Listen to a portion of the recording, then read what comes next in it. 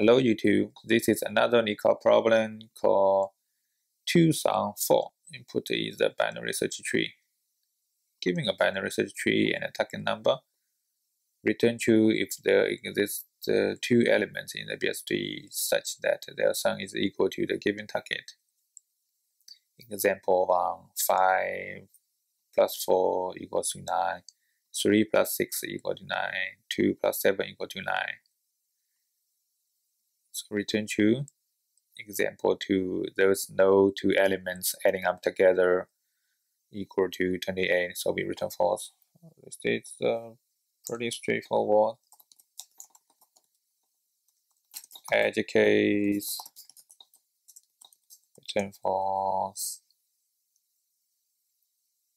Then we need to traverse the tree. We use a queue to traverse the tree node. We add the current node to tree node. Then we just do the traverse. Is empty. We pull from the current queue. And then we check if there are pair node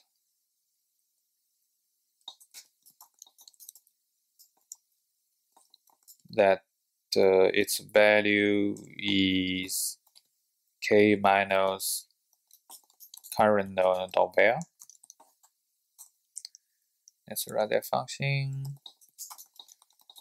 Tree node, get node, tree node root, and rest value. It's just a binary search problem. Let's give a temp here. While temp not equal to null, if temp value equal to the rest value, then we found it. Return temp. Else if temp.var less than rest value, then we know that we need to check the right tree. Else we check the left tree, and then we just return temp. So here what we need to do is, if temp is not to equal to null, or temp not temp pair node, or pair node not equal to the current node, then we know we found it. We just return true. Otherwise, we need to check. We need to enqueue its left child and right child. So current node left not equal to null, or for current node dot left. Same thing here. Current node dot right not equal to null. Current node dot y.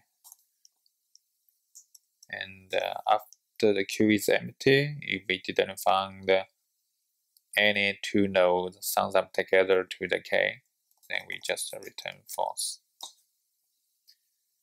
I think that should work. Run go. Submit. Okay, that worked. Let me know if you have some other solutions. Thank you.